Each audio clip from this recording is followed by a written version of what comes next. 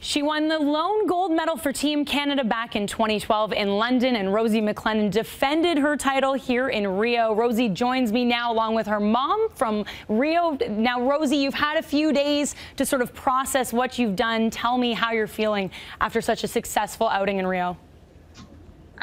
It feels incredible. I don't know that it always actually hits me. Sometimes I have to pinch myself to see if it's actually real, or pick up the medal and see that it's actually real. But it's a really incredible feeling. I just feel pure joy. When you think about your actual routine that you went through that won you gold, and you had to sit and watch the two athletes after you, what were the emotions that were going through your head? Were you nervous about it? Did you feel confident about what you'd done?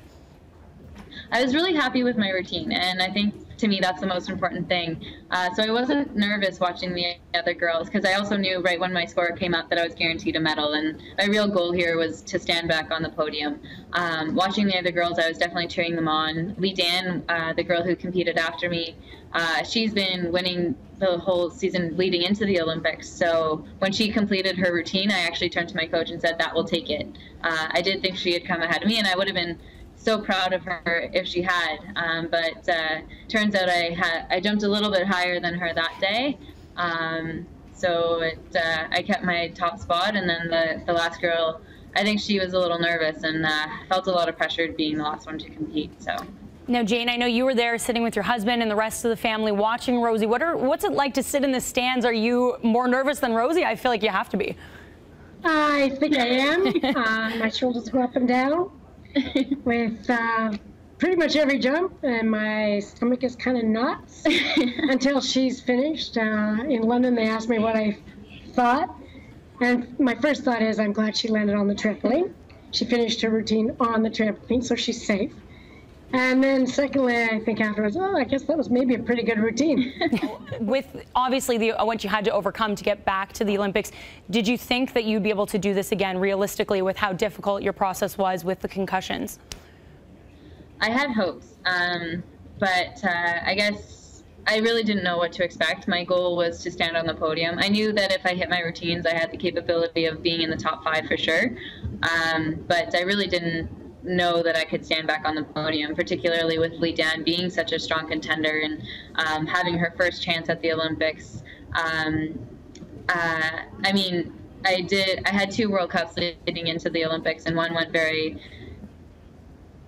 not as well as I would have liked, but one went very well. So it was kind of, I knew it would be somewhere in between, but I definitely had hope, but I didn't have expectations. So Rosie, I saw that you also got a chance to chat with your grandma. And your grandma was saying that she had 18 messages and she's not sure she's ready to be a celebrity yet. What did you think of that? Oh, it was amazing. It was such an incredible surprise. I was actually talking to Kaylee Humphreys earlier, saying that I had to call my grandma because I hadn't done that yet, and I felt really bad. But it was an incredible surprise opening that door and seeing her there. I know she's one of my biggest supporters, and I was speechless, and I definitely had tears running down my cheeks, and I'm really excited to go back home and actually see her in person. Have you gotten any phone calls from anyone sort of out of the ordinary this time around after winning gold again? Well, I got a call from the Prime Minister, but I actually have a different number here in Rio right now, so that one is definitely the big one, but maybe when I get back home I'll have others. And what else do you have to do in Rio? You're all done now. What are you going to do while you're there for the rest of the time? I'm really excited to cheer on all the other athletes in Team Canada. We have some incredible athletes coming up this week, and hopefully spend some time with my family as well, because they made the trek down here, and I couldn't have been more excited to have them in the stands. Yeah, and hopefully check out some of the sites of Rio. That's awesome. Thank you, Rosie. Jane, thank you so much for joining us, obviously defending gold medalist at the Rio Olympic Games.